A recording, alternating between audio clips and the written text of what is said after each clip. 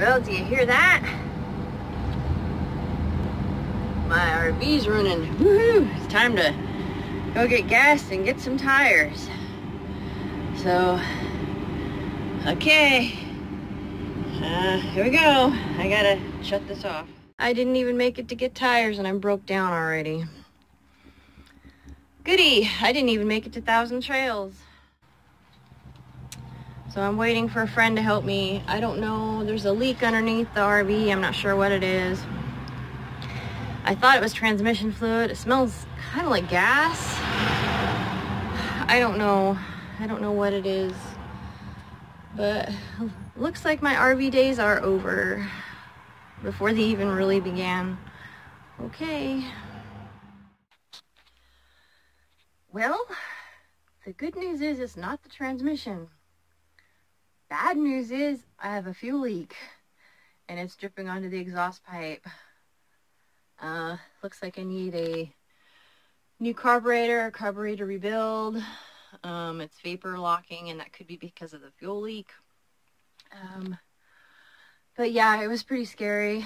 It went around the roundabout and it backfired and then it stalled and I lost power steering and everything. And had to coast it into an area where they're doing construction and sit there and call some, I called all my friends that could possibly help me.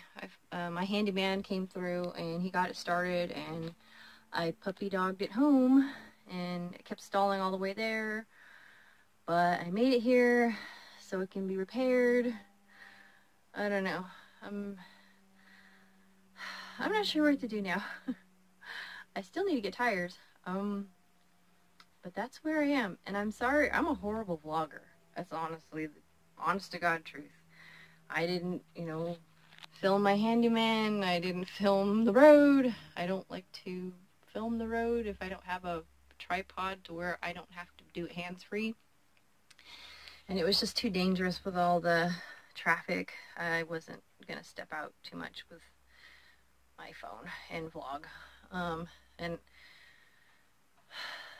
my heart was racing and it was in shock and just, I didn't want to. There you go. Okay, but I'm safe and I'm back and I'm a bit shook up because there was an accident that happened in front of me before I got gas and before I got halfway to Cottonwood. So it was just a really busy, crazy, crappy morning and I'm glad it's over with. Bye! Of all the girls you could have spent time with, thanks for hanging out with me. If you like what you see, please subscribe and don't forget to ring my bell. Until next time, Avita Zane, I love you.